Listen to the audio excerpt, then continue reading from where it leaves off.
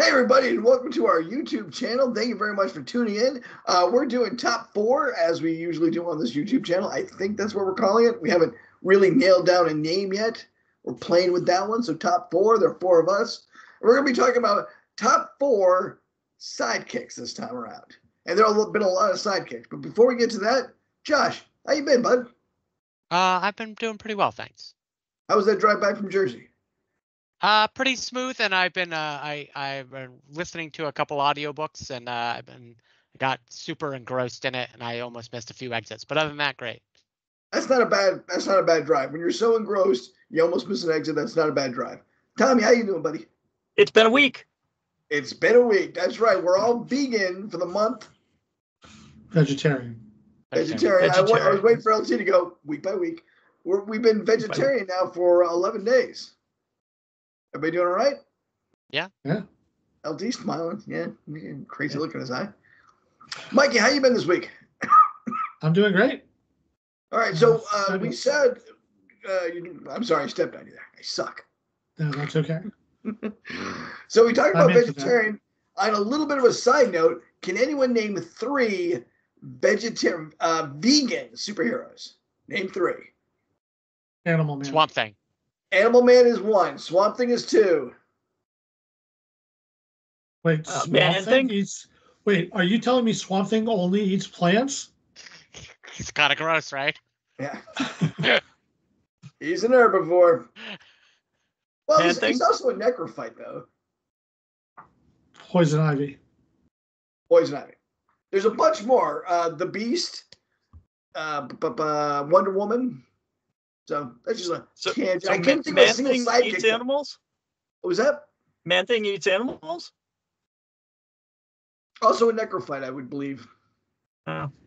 Because they get their nutrients right from the swamp, right? Yeah. So they that's need to eat.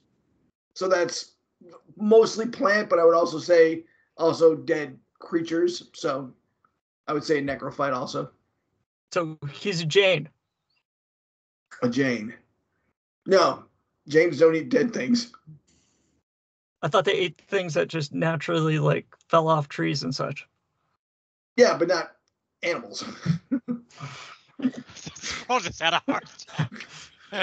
Fell out of that tree. But we're not talking about Jainism or vegetarianism today. We're talking about sidekicks. I couldn't think of a single sidekick that is a vegetarian or a vegan. I bet there's a couple out there.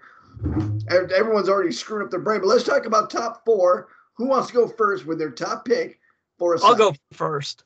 Oh, bold. Arthur. What? Fuck. Drink.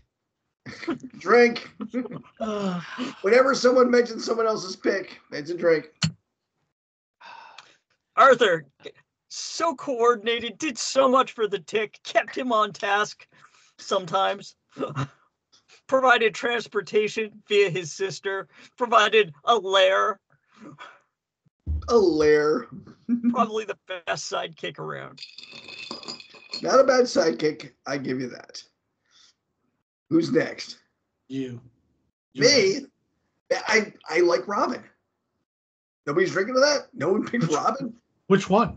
That's a great question. Which Robin? I'm really actually going to go for a more of an all-over Robin because I like them all a lot. But if I had to pick one, the mantle of Robin is fine. Yeah, if you put a gun to my head, the Robin from The Dark Knight Returns was one of my absolute favorites. I can't remember her name off the top of my head. Thank you. She reprogrammed the Batmobile on the fly. She reprogrammed the Batcopter on the fly. She learned the moves. She did the work. She was a good sidekick. She got Batman out of his malaise and back into the fray. I really enjoyed her. And she was fearless. But, I mean, all the Robins were... I mean, that's... When I think of... The first thing that I think of when I think of sidekick is Robin. I mean, it's kind of hard not to. He was... I don't believe he was not the first. But he definitely was one of the first to really catch on. He may have been the first, unless you're counting the pulp. Yeah, we got to go. I mean, the Seven Soldiers of Victories had Stripesy, right? That was after. That was after? Yeah. I'll have to take a look because, I mean, Robin doesn't come until later. No, he's in issue like He's just like 8 issues into Batman. Yeah. Really? Yeah. I don't think that's right, but we can look that up. Because I thought they brought Robin in to kind of calm him down in like the much later. No. To give him more wholesome. All right, I could be wrong on this. I'll take a look at that. While you tell me what your favorite one is. Josh, go ahead. Damn it! He stole my Arthur.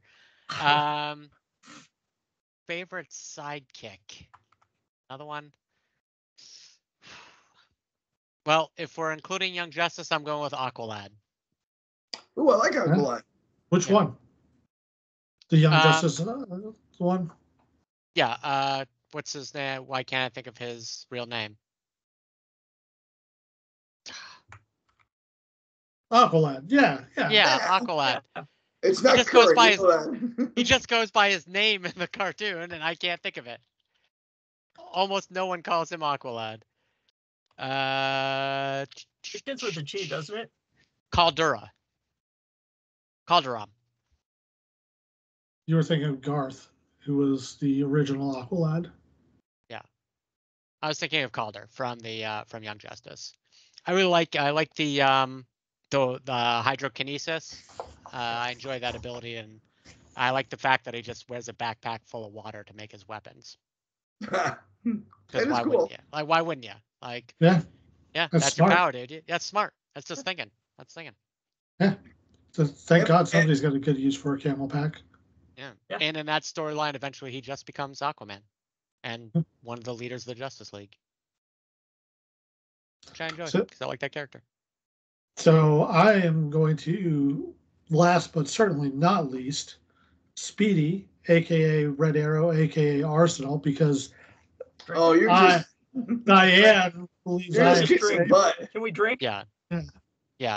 We'll drink to it. We know that. Diane picked it. Well, let me state why he's one of the best sidekicks ever, because this kid has actually had a lot of story development.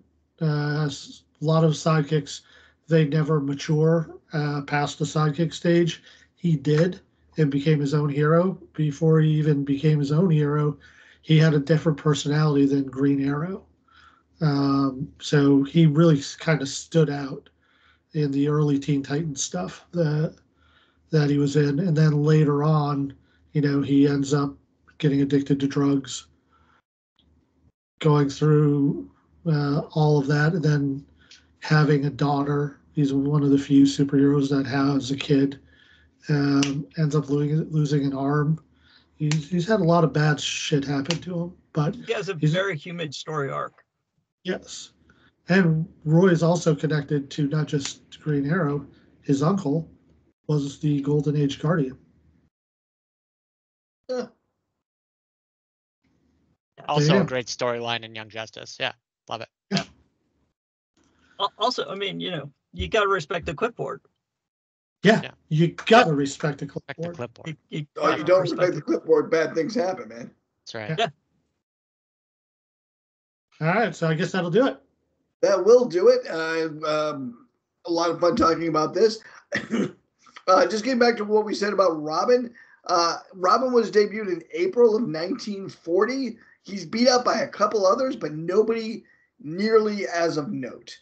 Like really obscure figures. Most people agree that Robin is the first real sidekick. Wing appeared in 1938. Yeah. But he did April 1940, Detective Comics number 38. No. Wing appeared in 1938 as the sidekick for the Crimson Avenger, but it was just a ripoff of the Green Hornet. Yes, and there's a couple of, and we've talked about this character before. Steamboat. Where is he? Steamboat was more of comic relief than sidekick, I guess. I don't know. They have him listed as a sidekick, so. And yeah, well, we'll do that at our panel in Pensacon on sidekicks. But thanks for listening. Thanks for watching. Thank you. Bye-bye. Bye-bye. Bye-bye.